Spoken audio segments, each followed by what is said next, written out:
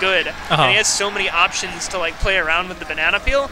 Like, obviously your opponent can use banana peel against you, but they can't use banana peel as well as you can. But in the Diddy Ditto, like, your opponent is going to be able to abuse banana peel just as much as you are. Of course, yeah. So it can get interesting. And like Diddy with 2 bananas is one of the most ridiculous character scenarios in the entire game. It's nightmare fuel, really. Yeah. But, you know, if he has 2 bananas, you also have an opportunity to get 2 bananas. You have 2 bananas, I have 2 bananas, everybody has bananas. Also, interesting. Whoa! Oh, the barrel edge card! So clean from Marshall. Nice. There is also no indication as to whose banana is whose. Oh yeah, you're right. But you, like, it keeps track of who spawned what banana. Because until your banana despawns, you can't spawn another one. Right. So if you have the opponent's banana in hand, you don't even need to pull another one. You can just keep using it, and then they don't have access to a banana peel at all. Ah, yes, you're right. That is an option. Waits for the air dodge. He's doing pretty respectably after like such a brutal beginning to the. He dropped the item that's RNG. Oh, the down air! Oh! Nice double air dodge and a solid recovery. He just needs to find a way to steal out the stock, which in a Diddy Ditto, not too complicated, but sometimes easier said than done. Yeah, and most of the times down tilt into some kill option like that. Eventually up tilt will work, but with that little rage, not at that percent. Yeah, we are approaching up tilt, but not quite. Ooh, he was too far away and he DI'd correctly, so he wasn't able to get the down tilt up smash. Oh, he gets the chase down, but it looks like he wanted an up smash there. Yeah, that's rough. And yeah, it looks like Marshall definitely knows his way around the Ditto. Oh, look at all the bananas! Yeah, if you pull banana while you have a banana in hand, it like launches both of them. But that was a great recovery from Hayden. He like winds around. Or something? Okay. Anyways, Hayden finally found the stock.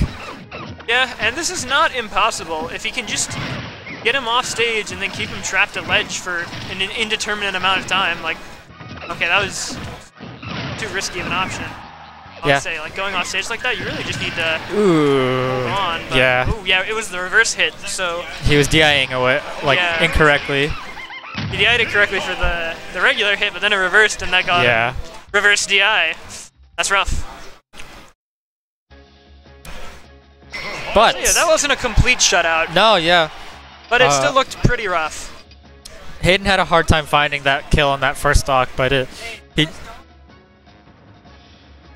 I think it's best of... It should be best of 3. Sure.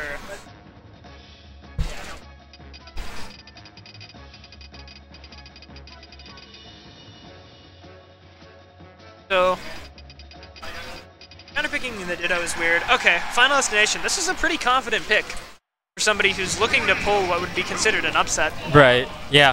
Normally this stage is just raw. I'm going to outplay you in neutral, and we're going to see who wins.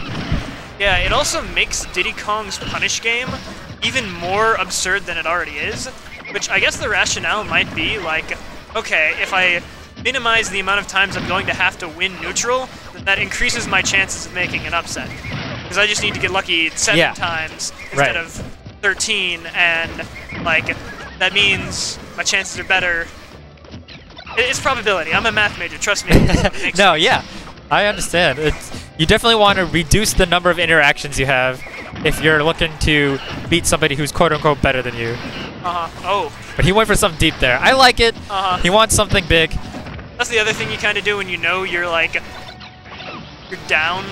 It's like, oh yeah, just go for the crazy stuff, and if it works, you're going to be able to pull it. Whoa, he dashed over it! The banana attack. BSD! Yeah, you can just run over the banana peel, but it's really precise. Okay, we've got Marshall off stage here. Yeah, this is looking... Oh. Hayden keeps going for these deep edge guards. Yeah, I mean, maybe he's just not confident in his ledge trapping, but Diddy Kong, you kind of have to be if you want to win. Not sure why he's going for all these like risky off-stage edge guards. This banana play is quite the spectacle. This matchup can become a mess. Going for the nair down air. Ooh. He gets what he deserves for Mar going. Marshall was an drifting end to the out. set immediately.